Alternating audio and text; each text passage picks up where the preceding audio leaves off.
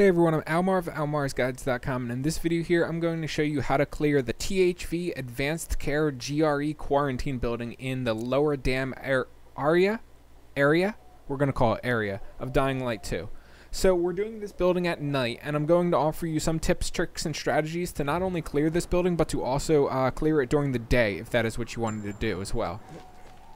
I personally prefer clearing the GRE hospitals during the day, because they're more fun that way. You get usually a few volatiles in some of them. Some of them don't have volatiles at all, though. However, this building is a bit annoying to clear during the day, because hard enemies mixed in with this heavy smoke where you can't see anything is a very bad combination. So I've already opened this door because I started the video last time and I had to end it. First tip I would like to give you is follow these tubes. See this tube? This will lead you to every inhibitor crate and to the top of the building to the bottom of the building, or to the bottom, from the bottom to the top.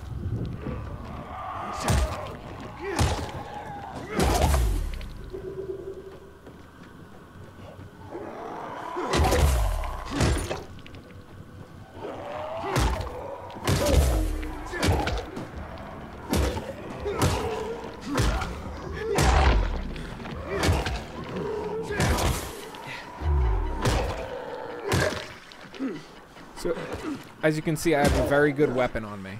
I got these weapons from the sunken airdrops in the southern portion of the map. If you need, if you don't know about the sunken airdrops, I recommend you Google Dying Light 2 sunken airdrops, because you'll find a lot of information on it, and they give really good gear.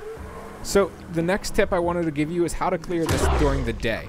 So you would need some UV bars like this to clear it during the day. And wow, that hurts my eyes. If you pop a UV bar like this, it stuns zombies. As you can see, they're kind of like cowering. This works on virals, volatiles, and regular zombies.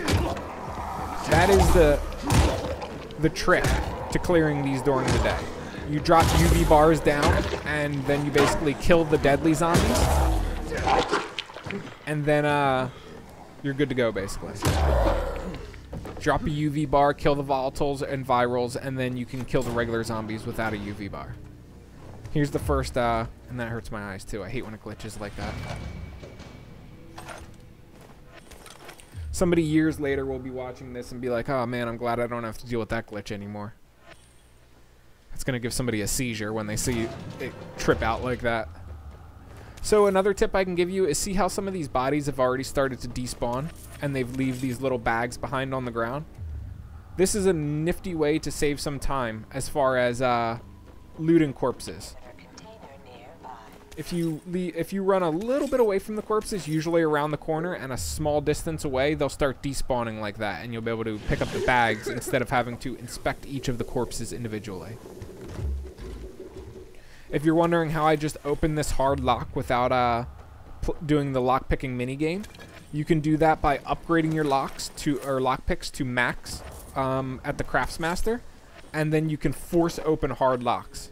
It will require 5 lockpicks though to force open that hard lock, so it is a little bit costly. However, it does save you a lot of time, so there is that.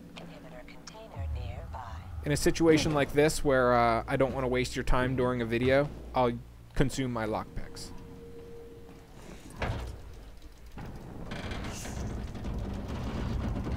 And again, like I said earlier in the video, if you're confused of where you need to go, follow this tube on the floor. You can see it cuts through here again.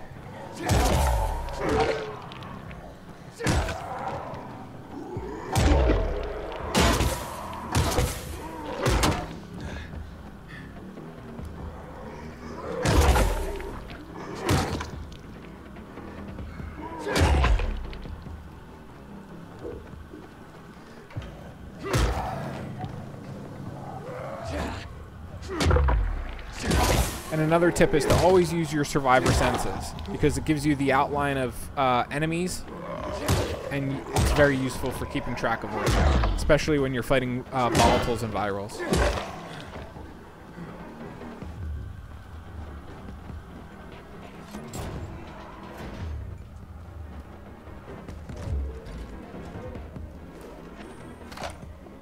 Another tip is these inhibitor crates respawn over time.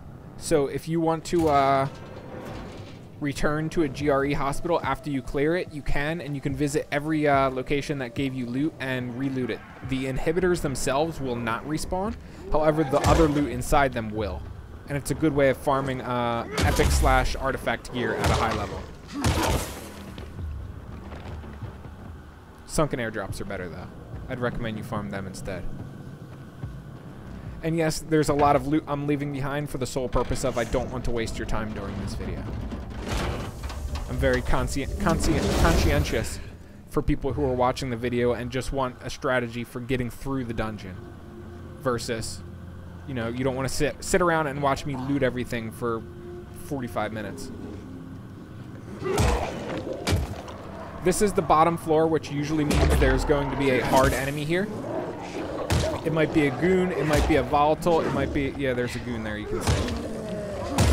And it sounds like he's a demolisher, which means he's one of the ones that charges.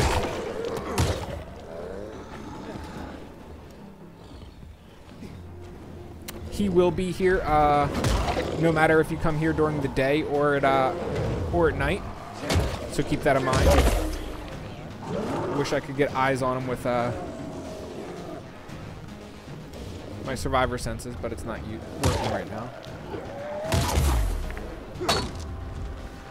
Okay, so demolishers can be a bit annoying.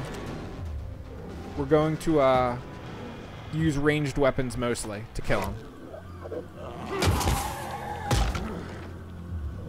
Where is he? Like I said, survivor senses, and you can usually get a good eye on him. Except for right now, of course. I hear him. I'm probably going to have to take a hit from him because I can't figure out where he is. There he is. Harshy blows. So UV bars don't really do much to him if I remember correctly. As you can see. The UV bars will mess with the little ones though. This environment's not the best to use them in though, as you can see, because the fog like really hurts your eyes with the UV bars.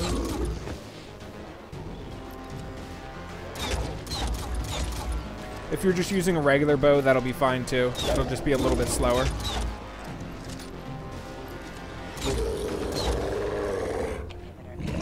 That was a lot faster than I expected it to be.